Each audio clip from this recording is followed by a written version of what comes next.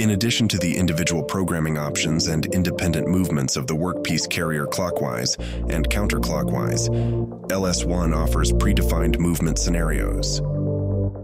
These can be used to map the most common assembly processes simply and easily. WEISS uses the coordinated interaction between the software, W.A.S. LS control system, and motor control.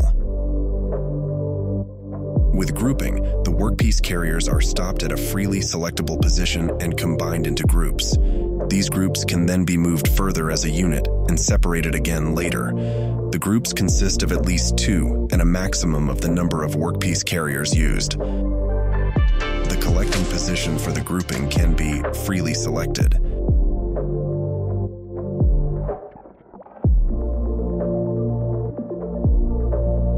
Nesting permits several processing steps to be performed on a workpiece carrier.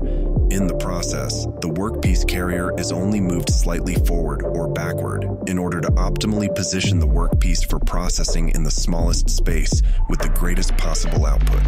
Nesting can take place at several stations, even if other processing steps are required between these stations.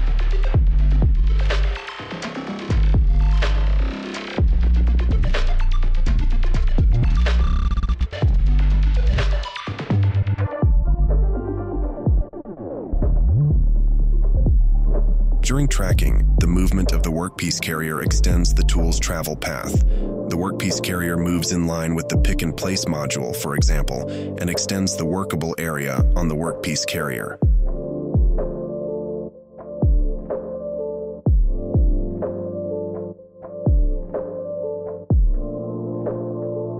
Depending on the application, the pre-programmed movement scenarios can be individually combined with each other or adapted to certain conditions.